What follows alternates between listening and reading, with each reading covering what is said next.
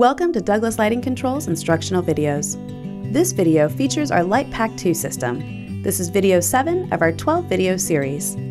The focus of this video is creating and commissioning your dimming daylight harvesting. The purpose of dimming daylight harvesting is to automatically reduce your lights based on incoming daylight. The LitePak should be installed and powered, and the touchscreen should wake up when tapped. The password is DLC. The main menu is now shown.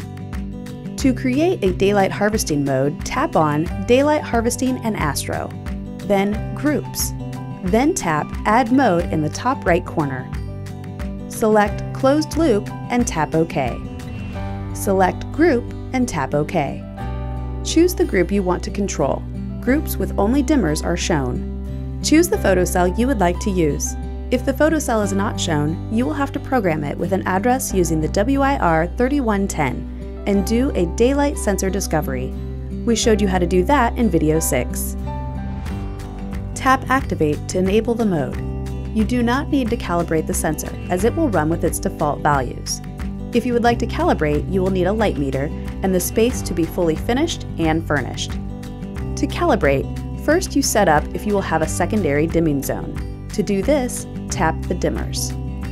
For the secondary zone, you will simply reduce the dimming ratio to the desired scale, typically 40%. Once done, tap back to save. This menu is for reviewing settings. Tap back to exit. Tap Commission to start the process. With your light meter on the work surface, dim or brighten the lights by moving the slider and tapping Set. When the light level reaches the desired level, tap OK. At this time, please ensure you are not obstructing the reading and wait for it to complete. Tap Activate to enable the mode.